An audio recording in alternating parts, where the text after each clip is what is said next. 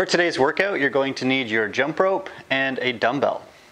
Today's workout is going to be a 15-minute AMRAP. So you're going to do as many reps as you can in 15 minutes. The workout will be 10, 20, 30, 40, 50, and so on of double unders, followed by 5, 10, 15, 20, 25, and so on of dumbbell front squats and push-ups.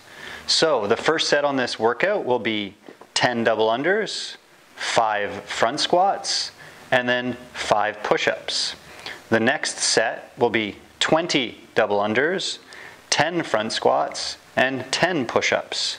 The next round will be 30 double unders, 15 front squats, and 15 push-ups. So you keep adding repetitions as far as you can.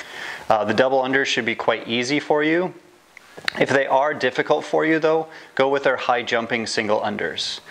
For the dumbbell front squats, you can use either 1 dumbbell or 2 dumbbells for that one. Have fun with it. See you next time.